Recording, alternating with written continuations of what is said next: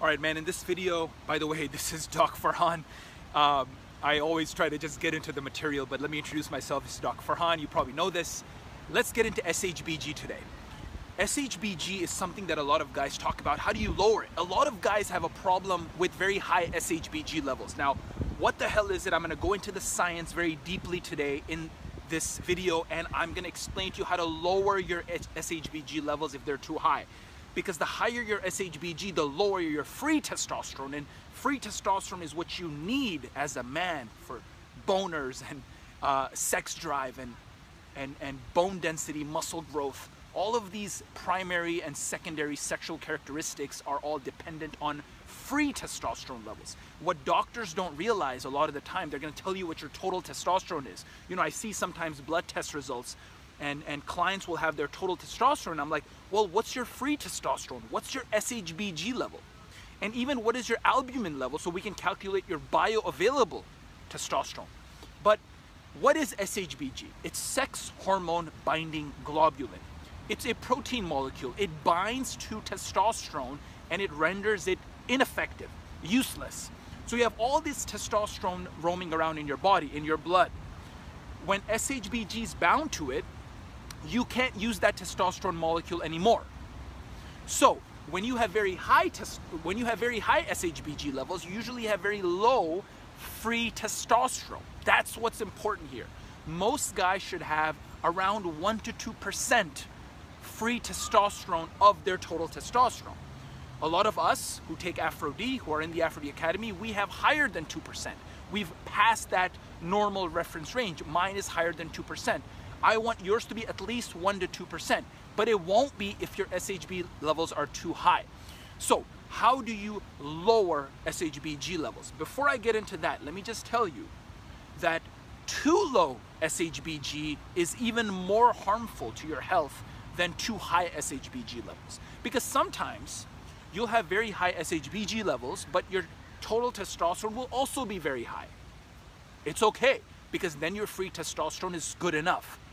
But if your total testosterone is and your SHBG is high, then your free testosterone is going to be even lower than 1%. And I've seen that in many, many, many cases. So if you've already done your blood test and you have your SHBG results and they're too high, this is how you get rid of it, or at least lower it a little bit. You don't want to get rid of it, obviously. But if you haven't taken your SHBG blood test, go and get the fuck it done. Get the fuck it done.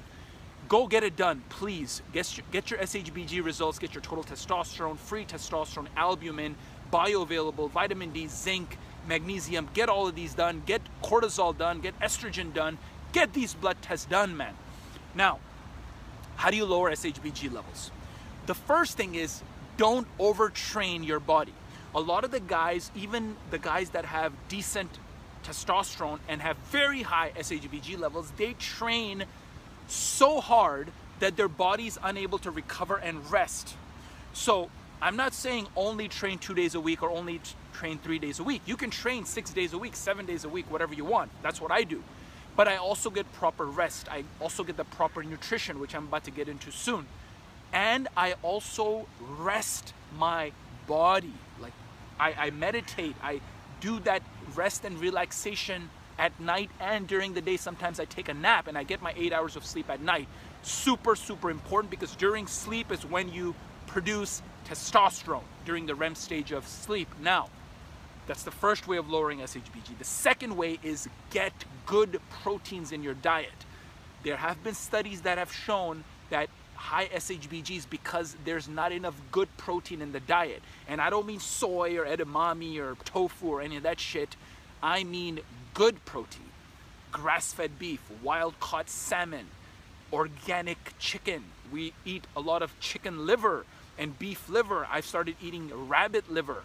And a lot of those posts are in the aphro-d Academy. We have a guy, Simon, in the Academy who eats raw liver, just straight up. He made a video last week about it. It was so badass. Andre, other guys, they're eating liver, chicken liver usually, beef liver. So these are good proteins and also good fats, obviously. I mean, you need fats to produce testosterone as well, but in the SHBG case, increase your protein intake if it's too low. And for those of you who are on a vegetarian diet or on a vegan diet, make sure you can get those good proteins. It doesn't have to be meat, okay? Now, the third way, you need to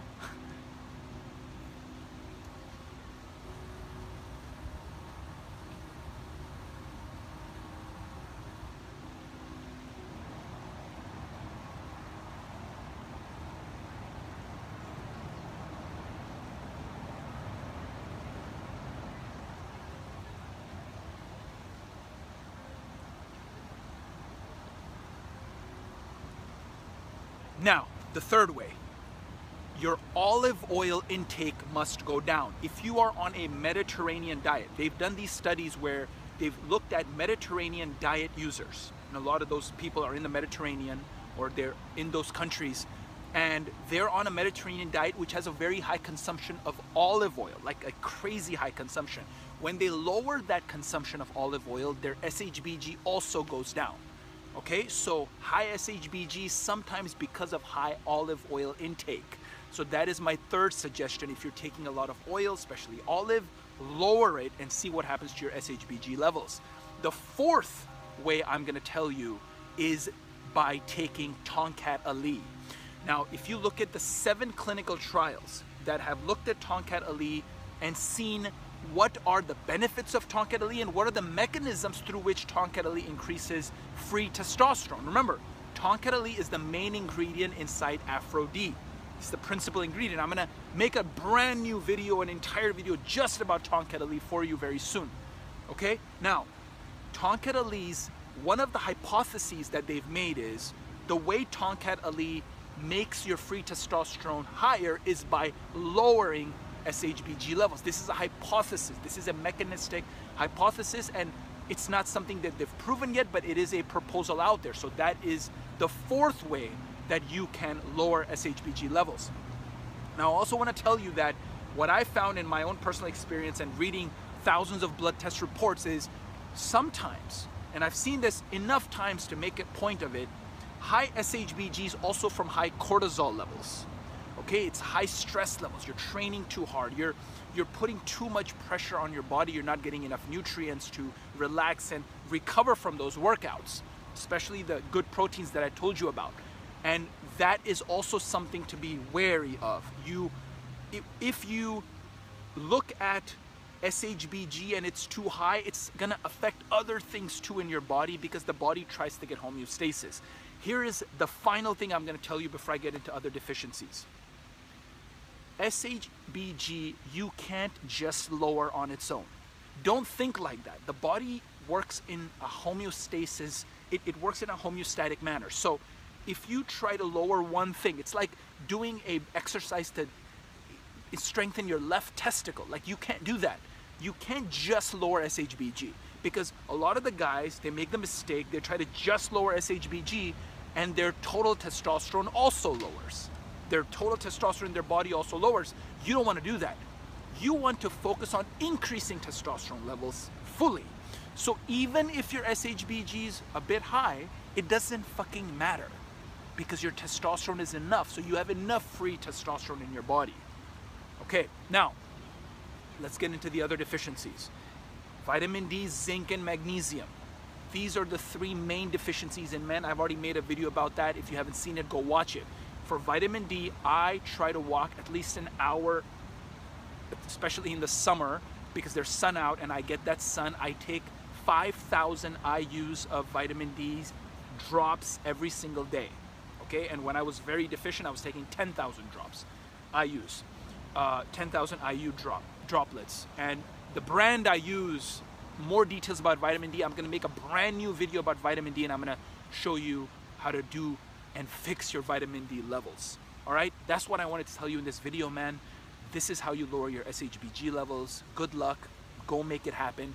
If you want more information on the nutrients you need to eat, the food you need to eat, the exercises you need to do, especially the nutrients that have a high, or the foods that have a high level of zinc, magnesium, and vitamin D, these nutrients and vitamins and minerals, then go click the link below and get the free books that I have, those Amazon bestsellers that have been in the market for a few years now. I'm just giving them away to you for free. You can access that. It's a digital copy. You can start boosting your testosterone right fucking now.